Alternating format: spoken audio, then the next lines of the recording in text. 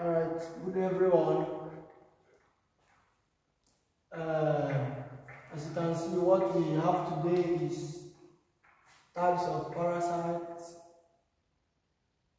We'll look at several types of parasites we have.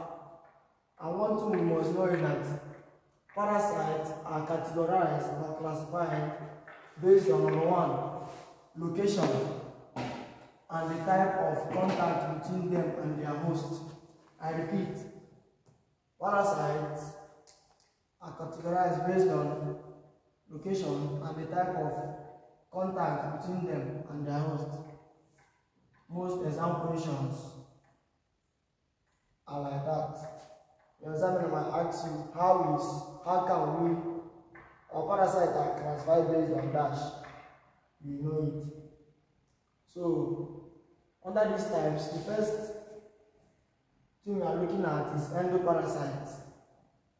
Endoparasites.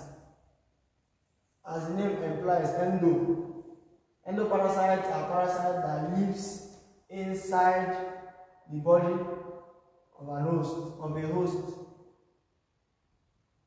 Parasite that lives inside the body of his host. Example is Plasmodium parasite. The second type of parasite we have here is ectoparasite. As the name implies, outside. These are parasites that lives outside or on the body of the host. Example, we have bedbugs, fleas, lice, and the rest of that. Now look at this critically.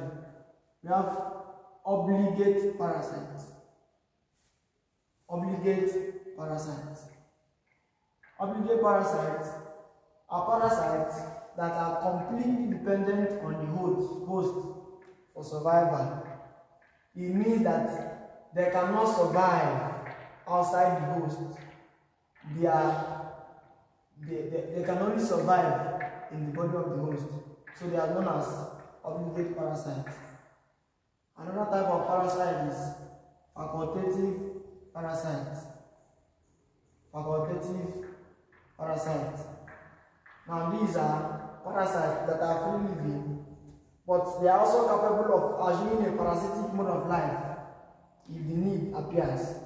So facultative parasites are parasites that on a normal they are free living, but they are capable of assuming parasitic mode of life for some part of their life or for the whole life.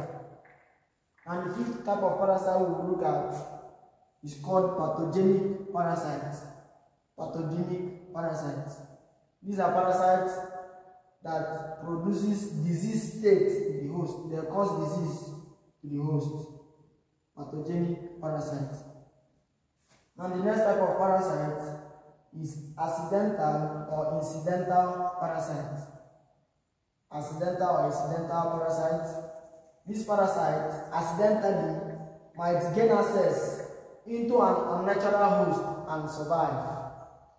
So their own parasitic mode is accidental. They might accidentally gain access into an unnatural host and still survive.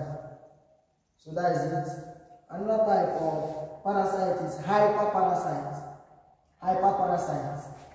Hyperparasites. These are parasites that are parasitic on other parasites. I repeat, these are parasites that are parasitic on other parasites. Example of hyperparasites, please take notice. Plasmodium oocyst in the stomach of mosquito is an example of hyperparasites. Then number 8 are permanent parasites. Permanent parasites. These are parasites that live its entire adult life in a host. Its entire adult life is in a host. So from here we have endoparasites, ectoparasites, obligate parasites, facultative parasites, pathogenic parasites, accidental parasites, hyperparasites, and permanent parasites. So I would like you to like, share, and drop your comments on the comment section.